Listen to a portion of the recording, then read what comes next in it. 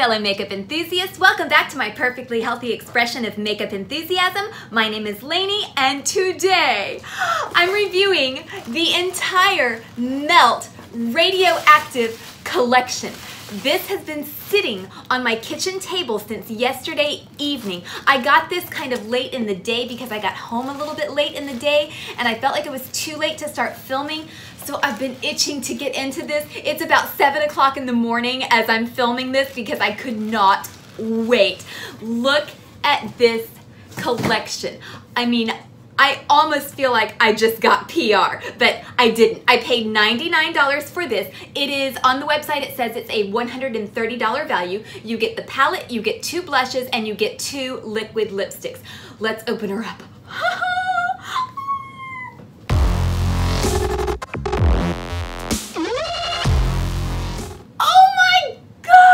That is the cutest thing. It's a giant version of the palette. That is so cute. Oh my gosh, and this could hang on the wall like a poster. And then the other side looks like this. This is so freaking cute.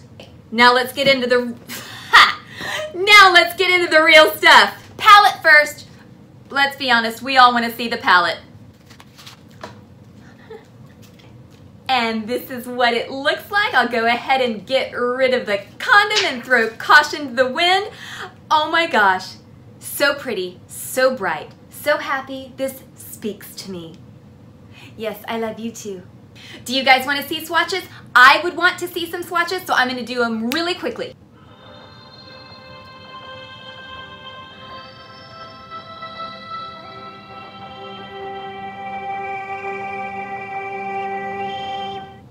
And something that I noticed while I was doing the swatches, as I touched neon, arsenic, and uranium, there was a little bit of glitter that started peeking through. So these all seem like matte shades, but there's a little bit of glitter in this one, and this one. And I should also note that I consulted the website, and this shade, uranium, is not vegan.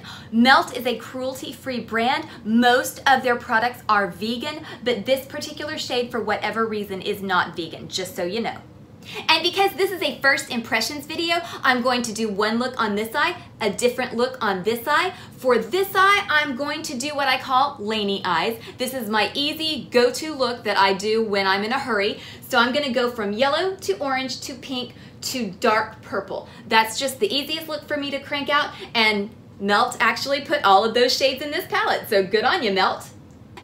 Oh, and I'm using this little cheap-ass Ulta sponge tip applicator because I don't know why, but I feel like this is gonna work really well with these neon shadows, but I could be wrong.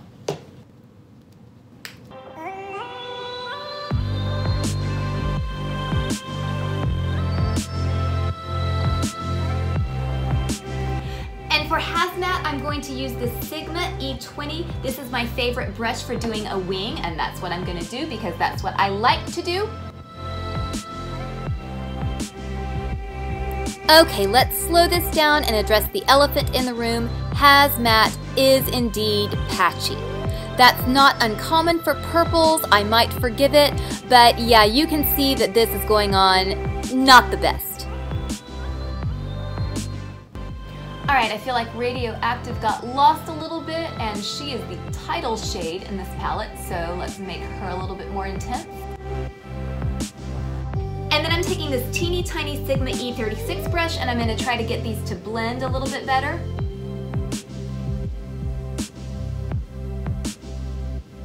And I feel like it needs something on top, so I'm taking uranium, and I'm just going to go over the rainbow with it. In the mirror, I can definitely see some shimmer. I'm not sure if it's reading on camera. Uranium is definitely helping hazmat, but it is also shearing it out just a little bit. And I think I'm gonna take xenon and arsenic and go underneath the lower lash line. This is a Suva 630 liner brush. I'm sorry, you guys, I'm gonna have to get a lot closer to the mirror to do this. And that's one eye done. I'm gonna do something funky with the eyeliner, just wait for that. And you know what? I'm really liking the way this is looking, and I do have things to do today. So I'm gonna do both eyes like this. Sorry, scrapping my plans in the middle of the video. That's what I always do. The only shade that I'm neglecting is Meltdown. And so what I'll do is I'll do like a 2 or 3 looks with this palette at a later date. Lashes are on. These are the Huda Beauty Easy Lashes in the style Camille. I have rode these hard and put them up wet, and I wouldn't say they're on their last leg, but they're clearly a little bit dirty. And I used an older pair of lashes because I'm not sure how this eyeliner is going to work. It may be a dumpster fire, and in case it is a dumpster fire, I didn't want to ruin a new pair of lashes.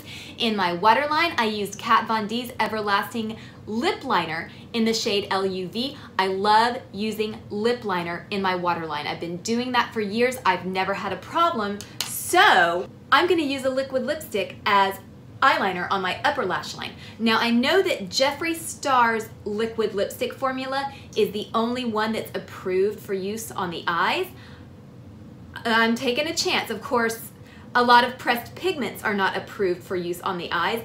In fact, hang tight, even though this is called a pressed pigment palette, on the website, it only specifies that Radioactive, Radon, and Hazmat are not FDA approved for use on the eyes. So everything else is actually okay according to the FDA to use on your eyes.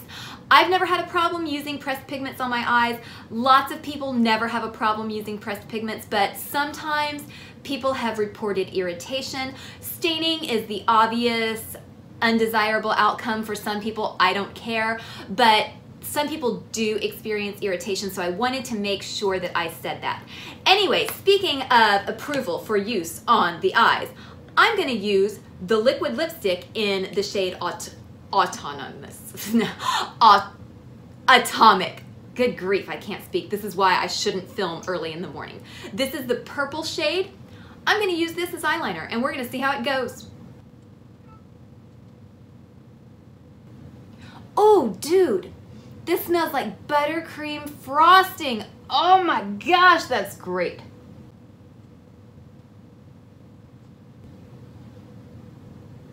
Obviously, I could have done a better job with that application, but I feel like you get the idea.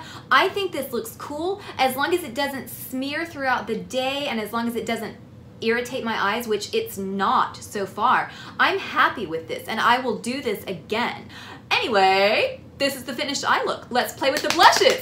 And I definitely want to play with the purple first because I've been into strange blush lately. I don't know why. I tried the weird yellow blush trend and I really liked it. So I'm into funky blush now. Who'd have thunk it? Okay. Oh, damn it! Look at this shit. Oh my God. Damn it. Well, that's not happening. And it spilled all over my beautiful palette. God damn it, Melt. Pack your shit better. All right, I took a chill pill. I consulted the website. Apparently they have a good return policy. So this is going back. They better replace it. I feel like they will. I feel like it's a good company, so I'm trusting them. Okay, I'm opening the orange one very, very carefully. Okay. Whew, this one's fine.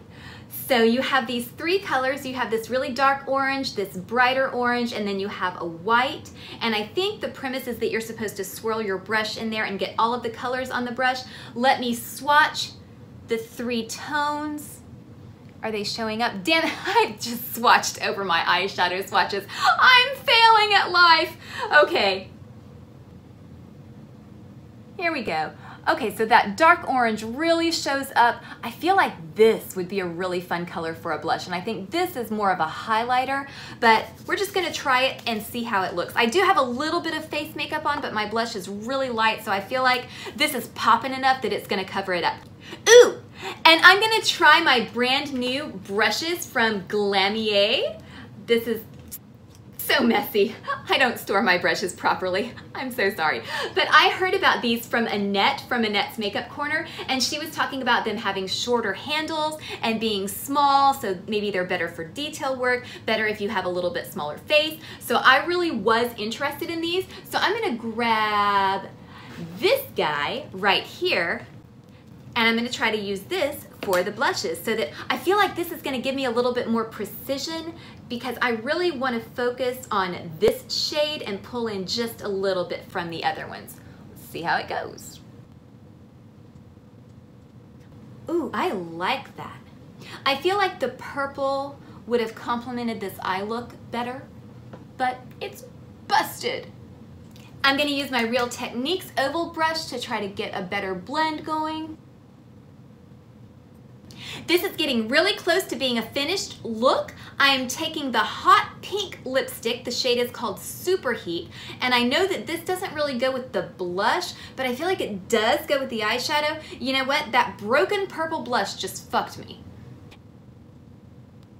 And both of these liquid lipsticks do have blue reflect in them, so I'm hoping that that might help them not make my teeth look so yellow, because a lot of times I avoid this shade and I avoid purples because they make my teeth look yellow, and I'm sensitive about that.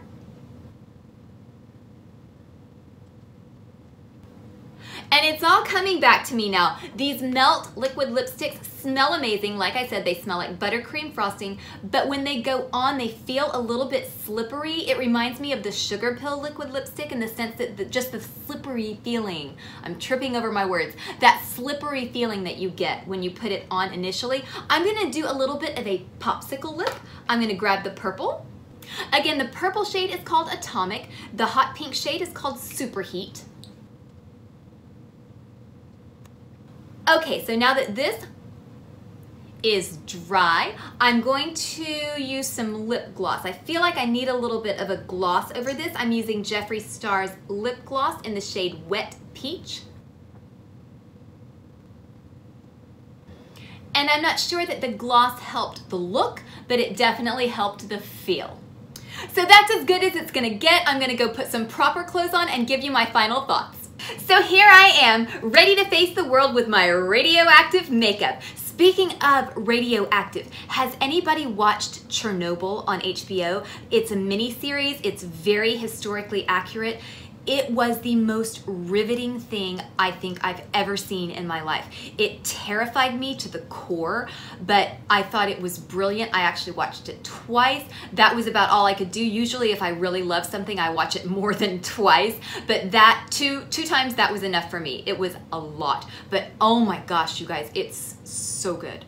So good. I can't recommend it enough. The acting is beautiful. The story is historically accurate. It's a little bit gross. It's extremely disturbing, but oh man, it hits you right here. So good. Oh, and before I forget, let me show you what this makeup looks like without my YouTube lighting. So this is what it looks like in just normal room lighting. I have a window about 10 feet away from me. I have an overhead light going, and that's it. No soft boxes, no ring light, and I feel like the makeup still shows up, but I definitely feel like taking away the YouTube lighting takes it down a couple of notches. So let me go ahead and wrap up my thoughts on this collection. First of all, I need to break down the individual items by price. I should have done that as I was going along. I was just so excited to get into it. I completely forgot. I probably should have said the individual prices before I even got into the package, but I was too excited. So anyway, the palette itself is $48. That is the same price as the Smokestack palette, the 8-pan green toned like pot palette. The blushes are $22 a piece. Same price as the regular blushes on the Melt website. The lipsticks are $19 a piece. Again, the same price as the regular liquid lipsticks on the Melt website. And as of now, this is September the 12th, only the palette is available at Sephora. Everything else you have to order through the Melt website. And as usual, I feel like I'm forgetting to divulge some bit of crucial information. If I am forgetting anything, if you have any questions, just post them down below. I'm a teeny tiny microscopic channel, so I read and respond to all of my comments. I will be happy to answer your questions. So that wraps it up for today. As always, thank you so very much for joining me. Follow me on Instagram. I will follow you back. Throw me a pity like, give me some encouragement to make some more videos. If you liked what you saw here, if you think I've got potential, go ahead and subscribe. I have oodles of content planned for the very, very near future. Very special shout out to you if you are watching this video on the toilet. And until next time, stay adorably obsessed with whatever brings you joy.